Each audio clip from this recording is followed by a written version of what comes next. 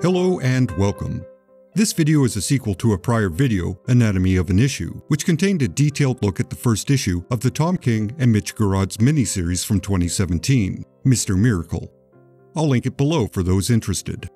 This video will cover the rest of the series, highlighting all the important developments and character moments. So, spoiler warning. But first, a brief summary of the recurring elements and motifs from the first issue. Each issue opens and closes with the text from the corresponding issue from the original Jack Kirby run. In part, this is a homage to Kirby, while also contrasting Kirby's hyperbolic, dramatic text with the downbeat emotions of the current comic. The phrase, "Darkseid is," and distorted panels occur frequently. Both indicate a heightened and stressed state of mind. Big Barda's eye color changes from brown to blue, seemingly at random. This suggests that reality is flexible and it shifts between two different versions. This duality is reinforced by the fact that the story takes place on Earth and on New Genesis. Not to mention, Earth is a place of domestic peace, while New Genesis is in a state of war. So again, there's the two contrasting states of reality being represented. To avoid being redundant, these elements and motifs won't be mentioned unless they're important to a specific scene. Overall, the first issue establishes Scott Free's emotional and psychological state. It also establishes that Scott may be in a multi-layered, subtle trap, one that he may have devised himself.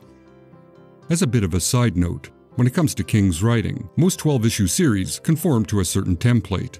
Naturally, issue 1 establishes the premise and the theme, and then it ends on a complication. Issues 2 through 5 elaborate on that complication. The 6th issue is a further complication. The 11th issue is the resolution, and the final issue is an epilogue. So let's look at the second issue in depth, since it sets up the first complication, and then I'll summarize and highlight the important scenes in the remainder of the series. If you're new and you like what you see, please subscribe and give this video a thumbs up. If you want to go a step further and directly support this channel, there's a link to my Patreon in the description. The issue opens with Mr. Miracle straight up murdering two parademons. These are the cannon fodder in Darkseid's army. What follows are a few more pages of outright violence as Scott is assigned to go from battle to battle by Orion. A few things to note. Despite Orion being Highfather now, Scott calls Orion by his name, not his title. Related to this is Scott's battle cry for New Genesis. Not for Orion, not for Highfather, but for New Genesis. Both of these points suggest Scott doesn't recognize Orion's authority. He'll do what's needed to protect his world, but he refuses to accept that Orion is in charge. The next two pages establish another recurring motif. It balances the high fantasy of a war between New Genesis and Apocalypse with the mundane home life of Scott Free and Big Barda. While this scene takes place on New Genesis, most of these forthcoming scenes will happen on Earth. In this scene, which is primarily humorous, we learn about one of Barda's insecurities. She believes she's too tall, which may imply she thinks she lacks a certain expected level of femininity. It's a humanizing moment. The following scene reinforces Scott's unwillingness to acknowledge Orion's authority. It also establishes that Orion has become a lot like his father, Darkseid. He demands and enforces subservience from his subjects. His enforcer, so to speak, is Lightray, whose characterization is definitely off-brand. Originally, Lightray was rather carefree and his own person, but now he's a lackey. This mirrors Darkseid's own lackey, Darkseid, who takes care of mundane details. Of course, this is to indicate that Orion is a tyrant like his father. Orion orders Scott and Barda to eliminate Granny Goodness. One very telling, foreshadowing detail is Orion stating a plan has already been put in motion. As we'll discover later, Orion's plan has two possible outcomes, one favorable and the other less favorable. But regardless of the outcome, Orion's intent is to ensure Scott is trapped. That evening, Metron visits Scott. Presumably, this Metron is the character from the regular DC universe, not the one in this version of reality. We can make that presumption because Metron doesn't arrive in a boom tube. He looks like a faded projection of some type.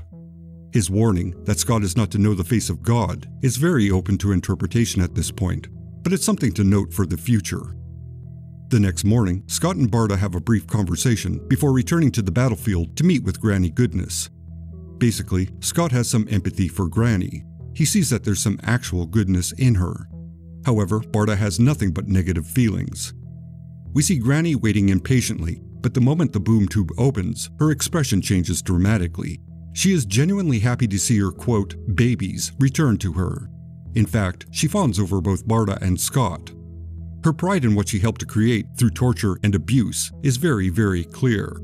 They are her greatest achievement, although Scott is clearly the first among equals. To elaborate on her sadistic nature, Granny has Scott and Barda eat in front of Stormforge, who Granny is starving to death. She does this for her own amusement, and quite possibly to see Scott and Barda's reaction. Neither disappoint her. The scene is intended to be a negotiation to end the war, but there were never any terms either side would agree to, so it's an obvious, pointless effort, and a prelude to something more sinister.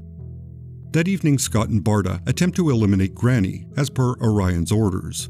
But Granny was warned by Orion that they might try to, quote, break the peace, and he would understand if Granny responded in kind, implying that he sent Scott and Barda on a mission he hoped they wouldn't return from.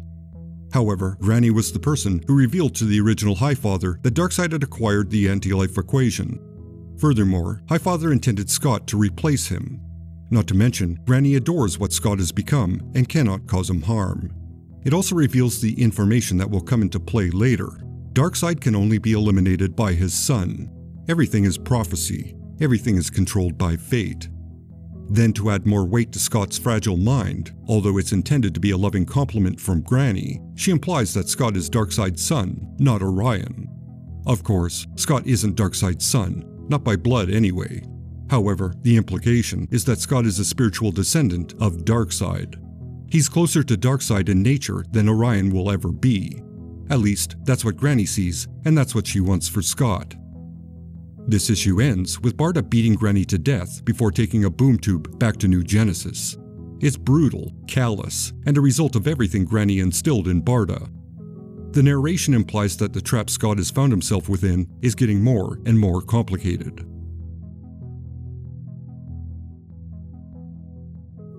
The issue opens with Orion getting confirmation that Granny is dead.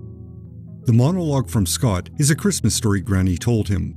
It's about a boy living in Nazi-occupied territory who accidentally reveals there are Jewish people hiding in his basement. This is an allusion to Scott himself. An accidental admission will lead to his undoing. Furthermore, the weight, the burden of responsibility Scott feels, will eventually crush him. This leads to a scene where Forager tells Scott that Orion is using his people as cannon fodder. They are dying in the millions, and Orion doesn't care. Future editor insert.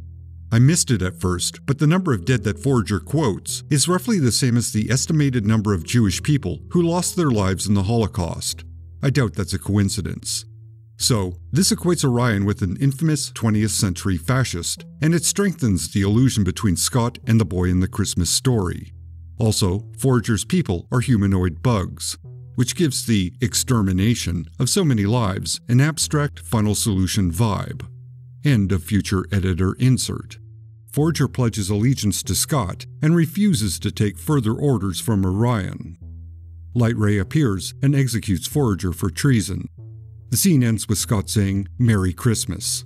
This solidifies the illusion between Granny's story and Scott's current situation. Scott dismissing the phrase, "Darkseid is simple denial. Scott asserting that his escape act is not a performance is an interesting character beat. What he does requires skill, not trickery, which Barda acknowledges but also dismisses, because she knows him and he's stating the obvious. So, is he arguing with her, or arguing some doubt within his mind?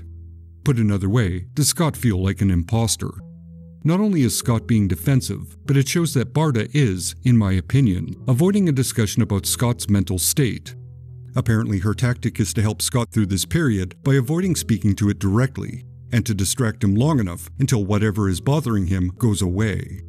It's a tough, heartbreaking scene, where one realizes that Scott is reaching out, literally and figuratively, and Barda is essentially saying, "Look, we have a war to fight. That's more important than whatever is happening to you personally. We'll get to that later." On New Genesis, Scott is introduced to Orion by Funky Flashman. Originally, Funky was Jack Kirby's rather blatant insult to Stan Lee. He was a toupee-wearing showman whose only talent was being loud, flashy, and empty of any real talent. Tom King's take on Funky will be to reconcile Kirby and Lee, so to speak, although this is a point for a later issue. The scene between Orion and Scott gets rather brutal. Scott wonders if he and Orion have been infected by the anti-life equation. Orion's reaction is to beat Scott and repeatedly ask him, "Have you ever seen the face of God?" When Scott doesn't have an answer, Orion reveals his face and again repeatedly states, "This is the face of God." As Orion repeats this statement, the panels distort and his heroic face, which is a disguise supplied by his mother box, begins to fade to his actual monstrous face. His civilized mask falls away. The implication is obvious, but worth mentioning. Orion believes he is God. He is overwhelmed by his arrogance, and his heritage, being the son of Darkseid, has completely taken over. Or it could imply that Scott was correct, and Orion is infected with the anti-life equation, or both, for that matter. Thematically, it suggests the face of a son is the face of God, and, as Metron warned, Scott should not look at the face of God. So, the vague warning from Metron becomes a bit clearer, and the meaning of it is, Scott should not have a son.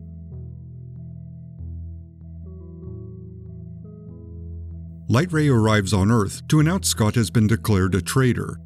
Scott's only options are an execution or a trial. Scott opts for a trial. There are a few things to note. Scott is completely unfazed about the accusation. One can infer that he knew this was going to happen, and he thinks this is a stupid, predictable outcome. But it also illustrates Scott is ambivalent about any threats to his own life. Scott wears a Green Lantern t-shirt. He'll wear various t-shirts with recognizable logos in the future. This adds to the sense that this is a different reality. In this reality, heroes are icons, and not necessarily real. They are popular merchandise, much like they are in the reality of the reader. Again, this is a very ambiguous element, but it heightens the sense of a different reality that's separate from the mainstream DC universe. Scott pouring coffee into a mug with the words, "I am God," illustrates his defiance of Orion and how he rejects everything Orion stands for. This could also be foreshadowing of Scott becoming Highfather in the 6th issue. The stunt where Scott gets hit by a runaway train is a metaphor for, well, the entire series, really. The trial of Scott is a logical trap, and an example of at least 3 logical fallacies. Scott accepting Orion's authority to be judge, jury, and executioner at this trial allows for the premise that each response is either true or false. Furthermore, Scott agrees that belief equates to fact, which is untrue by any definition. By not challenging Orion's initial decision, Scott is forced into accepting the terms of the trial, and this is the trap Scott falls into. He has already accepted Orion's predetermined decision before he makes it. Therefore, the entire trial itself is irrelevant. It's an interesting debate of semantics, but it's all predicated on utterly false logic. During the trial, Scott admits that he doesn't actually know who he is. That's the subtext of his speech about his name. This moment of confession is a weakness Orion exploits. He pushes Scott into admitting the dark, hidden thoughts in his mind. Faced with the angry void of his own self, Scott erupts and beats Orion with a fury that stuns everyone. Even Orion doesn't recognize what he's released. The judgment of guilty is, from looking at Orion's expression, an act of mercy. While it was preordained, Orion realizes it might actually be necessary. Because whatever Scott is living with inside him is unrecognizable, dark, and needs to be destroyed. After that brief moment, Orion quickly assumes his role and departs. The veggie plate is used to break the tension. It doesn't appear to be anything more than a way to offset the intensity of the scene and to highlight an absurd situation with an utterly mundane item. This tray of healthy snacks will appear again later in the series.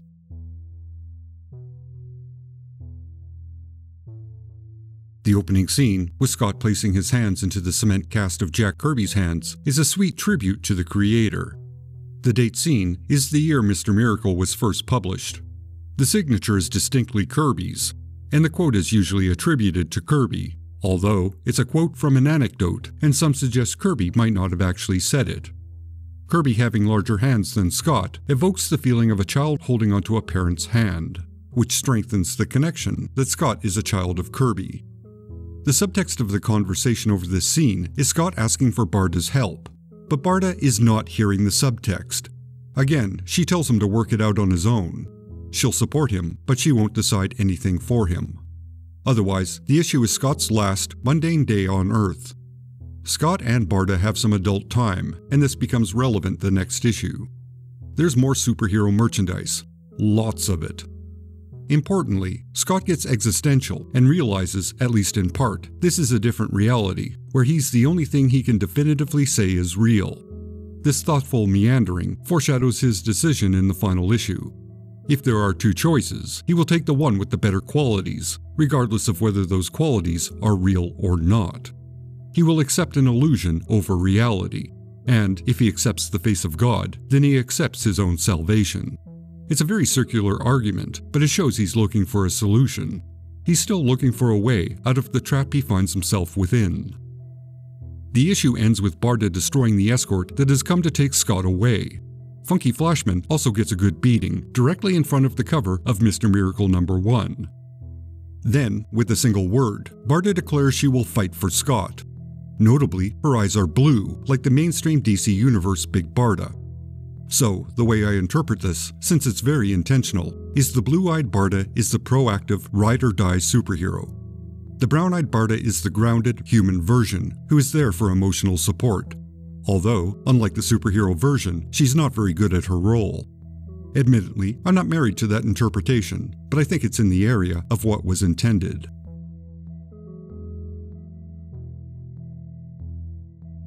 Issue 6 introduces the next complication, and it is, Barda is pregnant.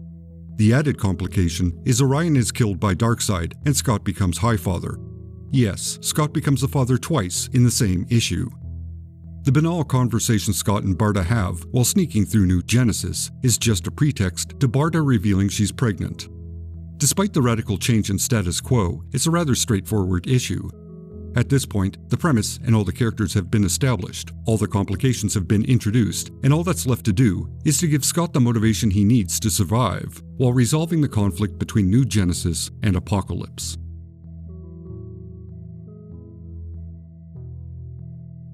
This issue foreshadows the Farron knife, the only weapon that kills gods. While the knife is used to assist Barda during birth, its actual purpose, kill a god, remains unfulfilled. So we know this blade will return at some point to be used as it should be used. Barda gives birth and they name the child Jacob, which is another tribute to Jack Kirby, whose birth name was also Jacob. But it can be interpreted as a little deeper than that. Metaphysically, Kirby is Scott's god and father, since he literally created him. So due to this tribute, Jacob is an avatar of Jack Kirby. Therefore, Jacob is the face of God that Scott should not know. It's a real existential knot.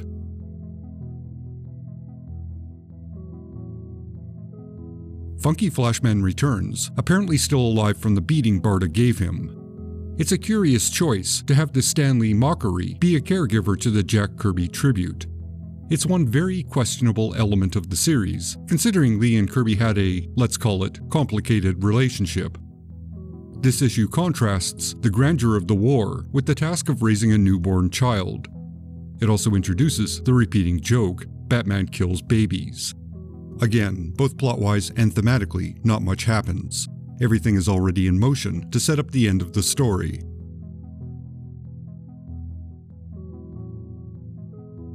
Peace talks begin between New Genesis and Apocalypse. What's worth noting is the story Kanto tells to Scott while they urinate. To summarize the point of that story, there is one reality, which is convincing and appears real. But there's another reality that is deceptively real, which leaves behind the unanswered question, which is better, a convincing reality or a deceptive one that appears real? This foreshadows and influences Scott's decision at the end. When Scott and Barda stand before the mirror of goodness, it pulls back the curtain of comic book reality and reveals what they physically look like after years of conflict. The ordinary discussion between Scott and Barda is set up for the resolution in issue 11. It's very ambiguous, but it's how they obtain a Farron knife. Barda has the skills to make one. The peace talks end with Apocalypse making a final offer. They will withdraw their troops and give up the anti-life equation if Scott agrees to allow Darkseid to raise his child, Jacob. For the record, this is a repetition of the pact between Highfather and Darkseid from the original New Gods series.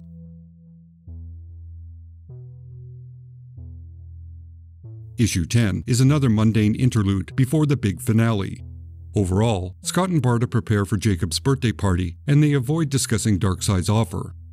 This will sound unintentionally harsh, but the issue emotionally stacks the deck. That is, it shows how much the parents love their child in an effort to make the decision more impactful. This issue also contains the previously mentioned attempted reconciliation of Stan Lee and Jack Kirby. Funky Flashman, also known as Stan Lee, tells Scott a story that he and Jacob, also known as Jack Kirby, put together. It's clearly a parallel to the first Galactus and Silver Surfer story from Fantastic Four. First, Funky acknowledges that the story's creativity comes from Jacob. Funky just supplies the words. Next, Funky takes no credit for the story he just told. Historically, that's not exactly how Lee viewed his working relationship with Kirby. Certainly, Lee was always very complimentary of Kirby's talent. But when it came to assigning credit, Lee always assumed his fair share. Some might suggest Lee took more than his fair share. So this scene casually rewrites history. To be fair, its intent is to acknowledge Kirby's creative genius, but to have that genius acknowledged by the person who exploited it the most is a touch misguided.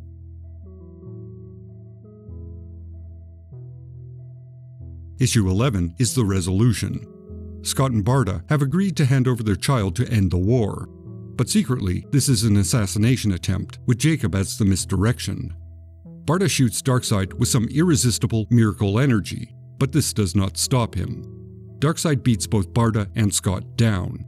In one final heroic effort, Scott reaches for the veggie tray and removes the hidden Farron knife. It's a knife made from the bones of Orion. In effect, both the people Darkseid considered his son strike him down, which fulfills the prophecy in a rather unique manner. Darkseid's lackey, Darkseid, reveals that he's actually Metron and informs Scott he has defeated and escaped death. He further reveals Scott is not where he should be. There is another universe, the mainstream DC universe, and this is where he should be. Metron has an interesting role. Jack Kirby obviously based him on the angel Metatron, who is, in very rough terms, the voice of God, which is how he's portrayed this issue. At first, he's the voice of the god, Darkseid, but that's a disguise. Metron accurately knows Scott's deception, as if he knows how this story plays out. He seems to know too much.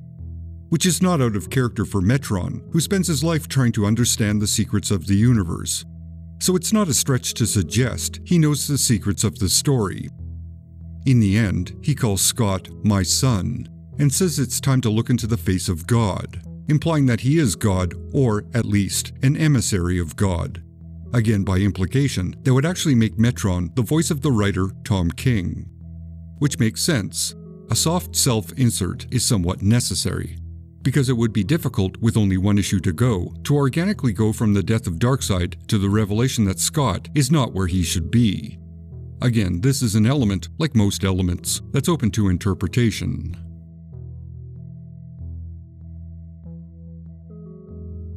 The issue opens with Mr. Miracle being watched by celebrities and comic professionals as he fails to escape a trap. It hard cuts to Barda waking up and discovering a happy Scott in the shower. What follows is Scott having a series of conversations with all the people who died. He gains their perspective on his situation.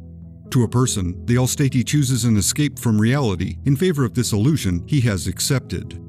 The only exception is Darkseid, who, true to form, remains silent. We discovered that Barda is pregnant again, this time with a daughter they intend to name Rosalind, which is the actual name of Jack Kirby's wife. Again, a nice tribute, if one doesn't dig into the idea that the husband and wife are now siblings. I don't know the significance of Jacob playing with the toys of the dead, but it has to be noted.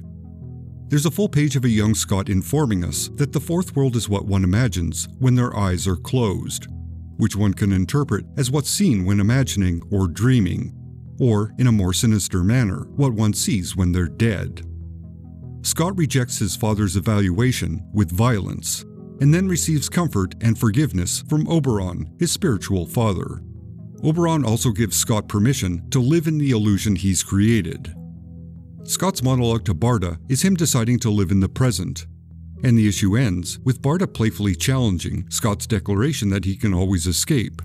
It's a question for the reader.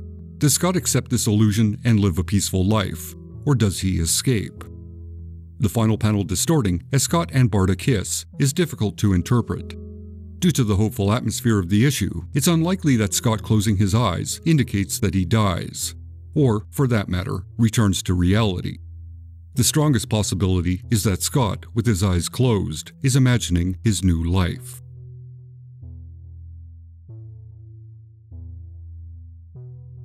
Overall, the series is rather good. It's loaded with a variety of elements, such as foreshadowing, metaphor, and illusion, told in a very coherent, not overly pretentious way. It has a few flaws, but nothing that's distracting. It's a solid story, and a great example of mature storytelling using a superhero protagonist. It allows for a variety of interpretations, some more oblique than others. In essence, both Tom King and Mitch Gerads put everything they have into every single page, and it shows. In fact, I'm willing to admit there are Easter eggs and details that were missed, despite my best efforts. There's one detail that needs to be discussed, and it's a pretty big one. The ending is possibly irresponsible, which is a rather heavy statement, and it's an evaluation many will disagree with. However, I hope the various explanations are given some consideration before the comments explode. First of all, it has to be acknowledged the intent of the ending was to be hopeful and uplifting, which it is on the surface. But there are subtextual implications that are difficult to overlook, and these present a different conclusion. Let's get into it now. In the end, Scott chooses the illusion over reality, which is an understandable, logical choice given the options. In the illusion, he's the ruler of paradise. He's a hero married to a loving, supportive partner. He has a son and a daughter on the way. Life is pretty damn good. It's a happy ending. How is that irresponsible? What makes this irresponsible is Scott's choice to avoid addressing the issues that led to the creation of this illusion. Those problems still exist. They've just been suppressed or deferred, not resolved. Which is not the way one deals with matters of trauma, depression, or acts of self-harm. However, the comic suggests that as long as you build something that feels real, it will become real. Adopt a fantasy to avoid reality. Avoidance becomes a solution to deep, fundamental problems. Let's come at this another way. Scott decides not to make the mistake his father made when he was traded to Apocalypse. He doesn't want to give his child to a malicious tyrant and then have that child endure the torture he did as a young man. This is a very understandable motivation. It's very identifiable, and a choice practically everyone with a shred of humanity would make in that situation. It's also implied that by making this choice, by defeating Darkseid, Scott has overcome the anti-life equation. Instead of being overwhelmed by the stakes, like his father before him, Scott decides to reject the options given to him. He finds hope in a hopeless situation. The anti-life equation, as established in the series, is a metaphor concerning mental illness. By extension, killing Darkseid, the living embodiment of that equation, is the cure to his mental struggles. He ends his mental distress, quite literally, by lashing out with violence and murder. Metaphorically, defeating the anti-life equation makes sense. Unfortunately, it implies violence is the cure for Scott's condition, so it's not exactly a positive message. Certainly, superheroes tend to think with their fists, but that doesn't make it a good response, or a helpful one. Nor does it address the underlying cause that prompted that response, which is the important point. Putting aside the different realities and metaphors, there's also what's explicitly supplied by the text. Scott died, went to heaven, and decided to stay. Or Scott died, went to hell, and decided to stay. I suppose there's a third, spiritual option too. Scott died, went to purgatory, and decided to stay. In these scenarios, Scott prefers death over life. Again, the message it sends is not a good one. Now, one can accept the intended happy ending. I'm not trying to ruin that for you. But due to the subtext and areas of interpretation, it's hard to overlook some relevant points. The primary being, Scott avoids addressing his issues. At a few points, he does acknowledge them, but he doesn't resolve them. And ultimately, there's the heavy implication that an illusion is preferable to reality, which is an irresponsible suggestion to anyone who suffers mental distress. Or worse, someone who's considering an alternative to life, if you catch my meaning. Even though one can easily see the positive message being projected, the elements baked in make suggestions that allow for a radically different conclusion. I suppose, like Scott himself, the reader is faced with a choice. Close your eyes and accept the happy ending, or face the reality of the subtext and arrive at a different conclusion. I leave it entirely in your hands.